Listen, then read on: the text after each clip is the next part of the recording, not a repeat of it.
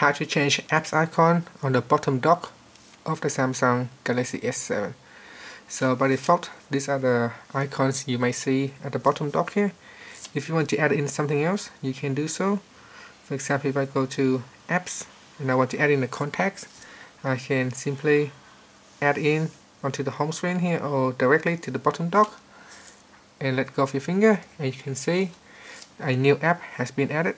You can also rearrange how they appears in the bottom dock by simply tap and hold and drag it to new locations, and if you keep going to the right, then the item on the right will move to the left.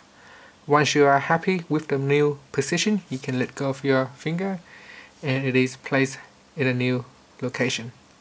So that's how you can change some of the icons at the bottom dock here. If you want to move it out of the bottom dock, simply tap and hold and drag it out, and that's how you can do it. So just tap and hold and drag it out. The only thing you can't move is these apps here. These apps seem to be permanent, so you can't really move it around. If I tap and hold, I can't do anything. All the items I can move around, but not the apps. And that's it. Thank you for watching this video.